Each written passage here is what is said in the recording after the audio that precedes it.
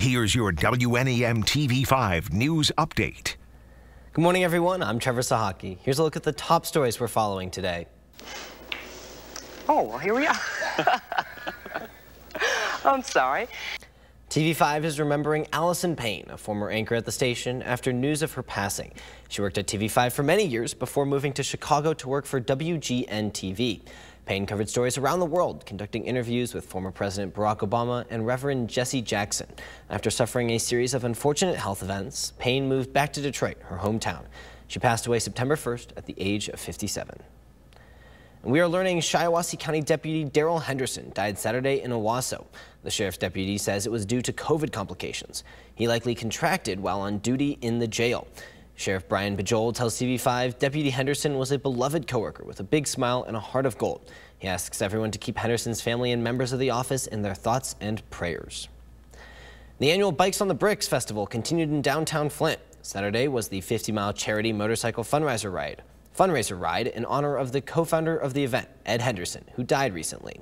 Events included stunt performers and the deceptively difficult police training course.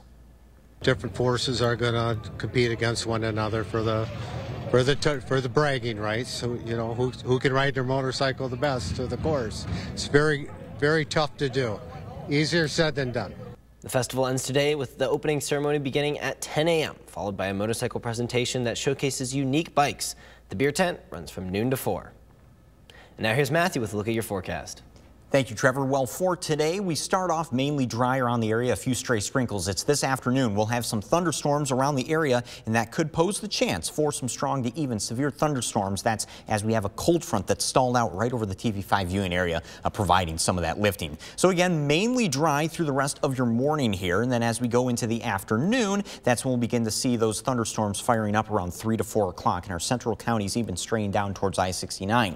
By around 8 to 9 o'clock, that activity will begin to exit the area. We could have a couple of lingering storms, and then into the overnight we generally dry out, just a few lingering thunderstorms around the area. Then for Monday morning, we do have a chance to also see some stray showers and thunderstorms, mainly south in the viewing area, but then that cold front finally departs, and we actually do dry out for the remainder of your Monday afternoon. The Storm Prediction Center does have a slight risk out in the thumb for today. Damaging winds, hail, and heavy downpours do look to be the main impacts with any storms that do go severe there. That greater chance of severe storms in the thumb. The rest of the TV5 viewing areas just under a marginal risk for today. But your forecast overall, high is 72 degrees, but that's behind the cold front down along I-69. Those high temperatures will still be in the lower 80s for today. Tonight we settle down into the middle 50s and then upper 40s up north, which will also lend to some patchy fog up north tomorrow morning. 7-day forecast does show another good chance for rain Tuesday night into Wednesday morning. We're still keeping an eye on that.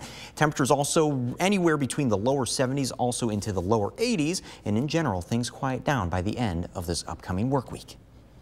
Remember to tune into WNEM TV5 on air and online 24/7 for the latest news, weather, and information.